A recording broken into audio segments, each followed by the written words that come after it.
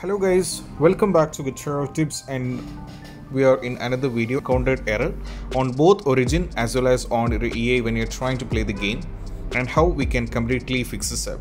So let's dive into it. So I'm not wasting much time, let's me directly get into this. So what you have to do is, the first one is all about you have to relaunch the game. That is what you have to do.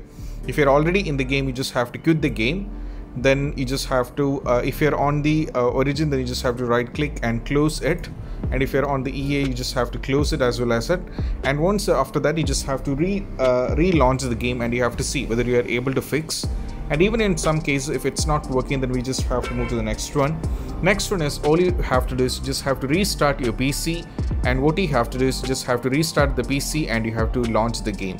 Most probably by doing these things, the issue has to be fixed. For some users, even they are having the trouble. So we're going to talk about some of more solutions which you can try out.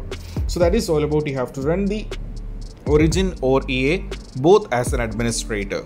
For that, you just have to go over here in the search, and here you have to search for Origin first. You have to search for Origin.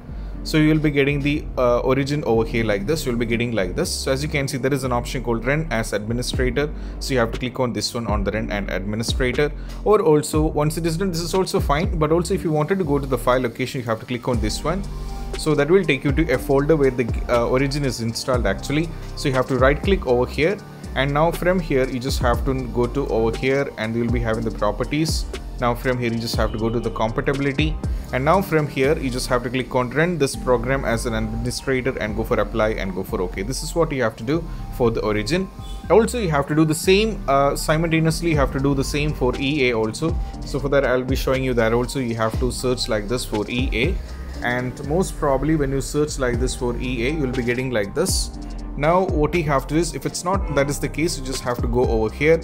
Then what you have to do is, you just have to click on you'll be getting the run as administrator option from here, or else you can go for open file location, where you will go to where the game is where the EA is installed.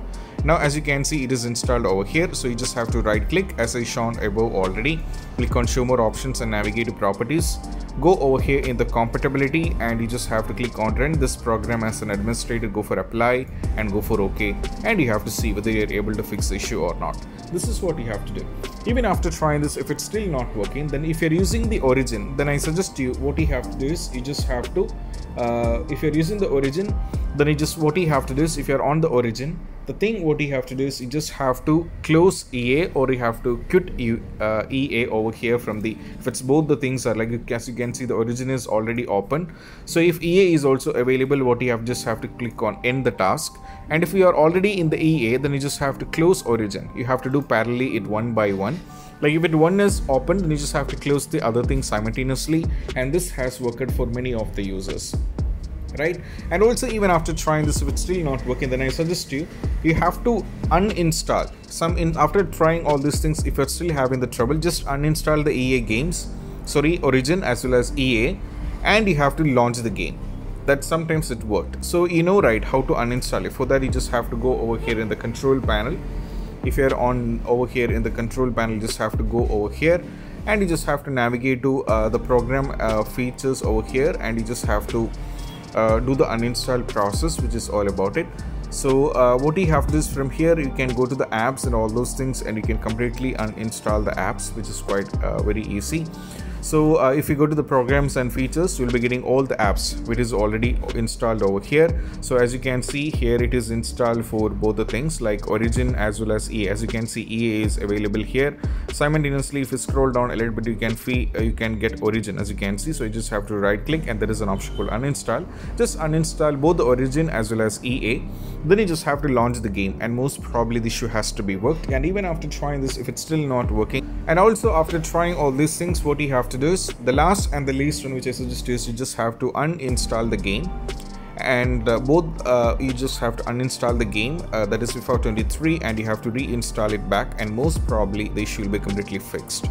And these are what you have to try out, and I hope this video is helpful. And if you find this video helpful, don't forget to subscribe and click on the bell icon for more notifications. See you soon in the next video. Peace out. Bye bye.